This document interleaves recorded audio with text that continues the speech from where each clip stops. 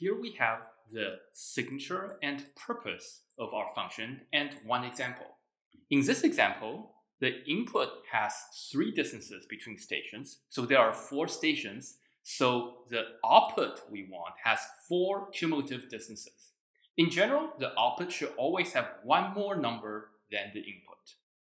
If we follow the template for processing a list, then in order to process this list, we should process its rest. So let's write a smaller example for this rest. In this new example, there are only 2 distances between stations. It's as if Ashmont didn't exist and the train departed from Shotwood instead. So the expected output is a list of 3 cumulative distances from Shotwood. Now, unlike many other list processing functions you have seen, the numbers in this expected output don't appear in the longer expected output for the longer input. This makes it a bit hard and a bit inefficient to turn the output for the rest into the output for the whole, like the template tells us to. So it's tempting to make the expected output for this rest of the list start in Ashmont nevertheless. That will look like this. But it's impossible to design a function that passes both of these tests because the function only has its input to go on. So when it gets an input with a bunch of numbers, how can it possibly tell whether the beginning of this list is the beginning of the train or somewhere in the middle of the train line? How can it possibly tell how far down the train line the beginning of this list is in the input? It feels like we want our function to use not only its input, but also some additional information, some context, some history about how it got called. We want our function to remember its past as it works through the list. That's what an accumulator does. An accumulator is not a new feature of our programming language. It's rather a way to use the language we already have. The most important thing about using an accumulator is to write down what we want our function to remember, what we want it to accumulate. This is called an accumulator statement. It should describe what to accumulate, not how to use or change the accumulator. Besides writing an accumulator statement, we need to split our function into 2. We're still going to have our main function, but we're going to add a helper function whose signature and purpose is like the main function, except the accumulator becomes an additional input to the helper function, so the signature has to say what kind of data the accumulator is. And the purpose has to include the accumulator statement, and we usually put /a at the end of the name of the function because A stands for accumulator passing, and we need to distinguish the helper function from the main function. As soon as we write the header of the helper function, we should put the name of the accumulator input in the accumulator statement. Again, the accumulator statement should describe what the accumulator input is, not how to use it or change it. Both the main function and the accumulator passing helper function still need to follow the design recipe, so both of them need examples. The helpers examples are where we get to illustrate how the accumulator affects the output. So we can take the impossible example that we wanted to write for the main function and turn it into a good example for the helper function by adding the accumulator input that was missing before. We should also take the fine examples of the main function and turn them into also fine examples of the accumulator passing function by adding what the accumulator should be initially at the beginning of the train line. All right, so here's what we're going to do to define these 2 functions.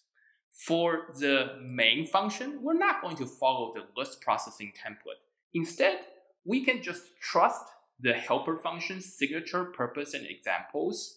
And so we can define the main function just by calling the helper function with all the same input plus the initial accumulator input. As for the helper function, that's where we're going to follow the good old list processing template. There's a twist to this template when we're using accumulators. In the recursive call, which should now be to the helper function, the accumulator input to the recursive call might not be same as the accumulator input we received. It might not just be total. Instead, it might be some update applied to total, which we'll address shortly. So let's use this template to write more examples, like we did at the beginning of this lecture. We already have two examples that are related by the template in that way. When our function gets this list input, it's going to process the rest of the list, but with an updated accumulator that keeps track of the distance so far. What happens when our function gets this list? Well, again, the template says to process the rest of the list. So let's write an example for that. Again, we're going to update the accumulator in the example. We started at 0.62 miles. We just traveled 0.58 miles. So the new accumulator, after going past these two stations, should be 1.2.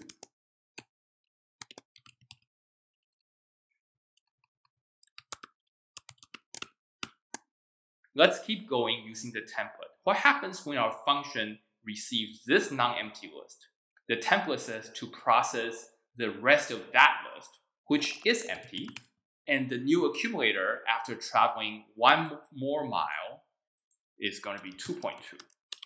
And the result should be the rest of the desired result from the slightly larger list.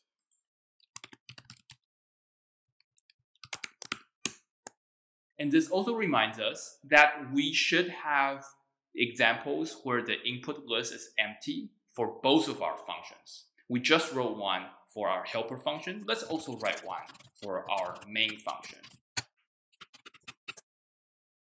So these examples illustrate 2 points. First of all, each example for the main function, for example, this one, should give rise to a whole bunch of examples, a sequence of examples for the helper function, because the helper function is going to call itself in order to process a list that was originally given to the main function. Secondly, as the helper function processes its input, it's going to update the accumulator.